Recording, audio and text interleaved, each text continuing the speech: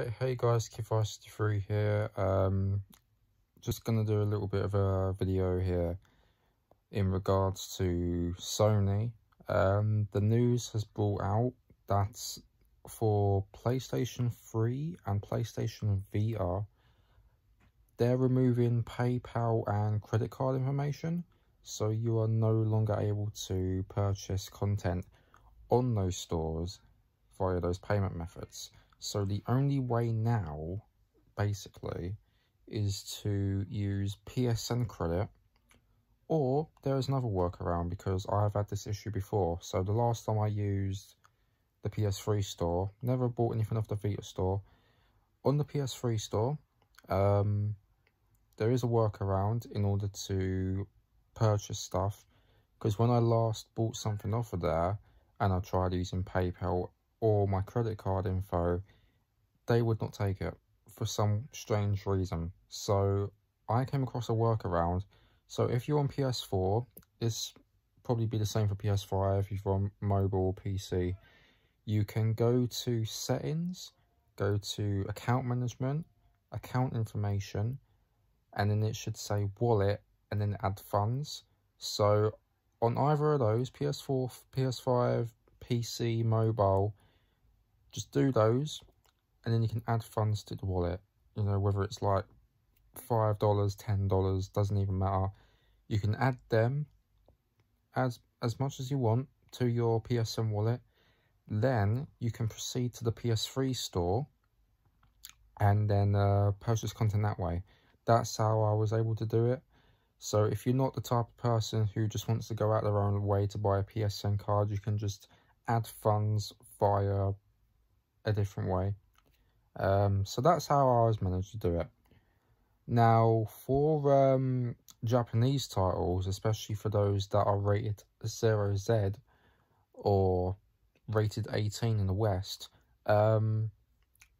Japan's a little bit strict on that, because you have to actually verify your age via Japanese credit card. Now, when I tried buying Dead Nation, obviously it gave me that sort of info and I was not even able to do it. So I was very lucky enough to actually borrow it from someone. So the only really advice for that, really, when this all takes effect, this is after October 27th, when they're going to get rid of all those payment methods, is to, especially DLC. So for those who have actually bought the content before October 27th, they're still able to download it. They're still able to purchase any DLC for it. And yeah, so after October 27th, when this all takes effect, you can add funds or buy a PSN voucher, add in funds to the wallet via PS4, 5, PC, mobile.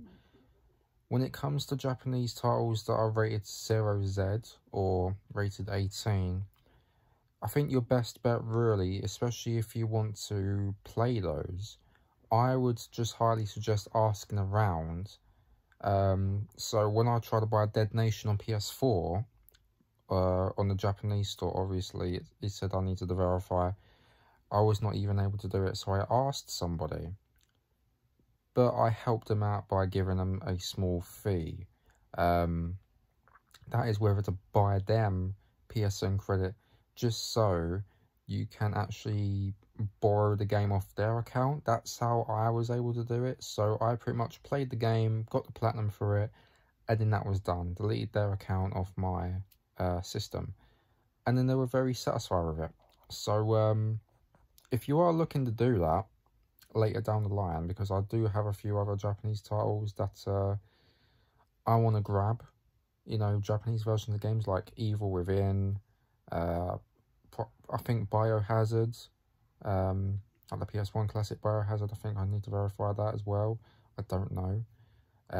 But yeah, anything like that, anything that's rated 0Z, you're going to have a very hard time trying to grab those, because obviously verifying by a card, that's all going to be gone. Like, there's no other option to actually buy those. So for those who do own the games, well done to you. Hopefully there's some light at the end of the tunnel where you're able to ask around, give them a bit of money, you know, just so that you can borrow the game off their account, you know, if they're very generous enough to do so, and then do it that way. So that is pretty much it. So after October 27th, this will all take effect.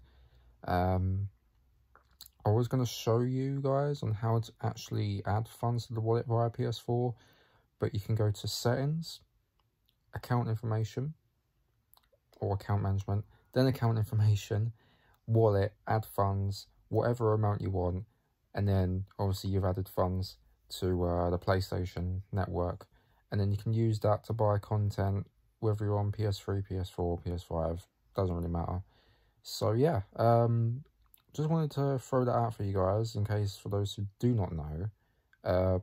Yes, PlayStation 3 and Vita are still a thing, so the store's still available to launch and buy stuff over there. I know that they were planning to shut that down back in July, but obviously with the massive feedback from fans, they decided not to, but they did shut down PSP.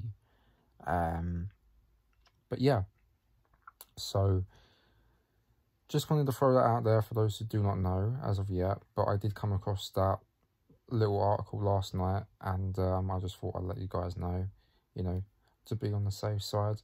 So a lot of games, especially in the Japanese gaming market, digital only, are going to be taking effect for this, and I don't know what they're going to do with that. So I guess we'll find out after October 27th. But hopefully they have a workaround, and hopefully people will be able to buy the 18 rated games on the Japanese store without any sorts of issue whatsoever. So that is it, guys.